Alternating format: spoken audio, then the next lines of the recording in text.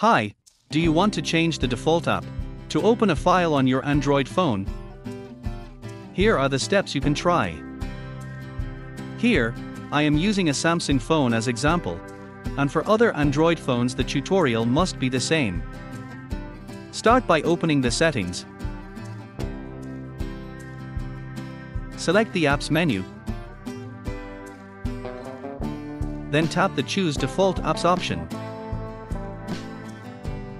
Here, you can choose which app to make as default: browser, phone, message, etc. For example, I want to change browser app, and I will choose Samsung Internet as my default browser. Now the question is, how to change the default app to open files that are not available here, for example PDF documents. First, open one of the PDF files that you have. The goal is to find out which app is currently used as the default. Incidentally, on my phone it is Google Drive, which is used to open PDF files. Go back to App Settings. Then select the app you already know in the previous process.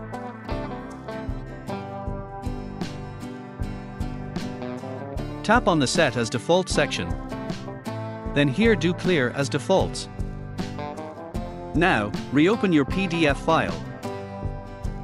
Then this time the Open with message will definitely appear like this. Just change which app you want to make as default. Then tap Always.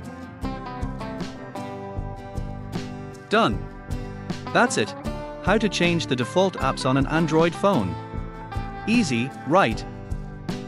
That's all for this video tutorial. Hopefully it's useful. And thank you for watching.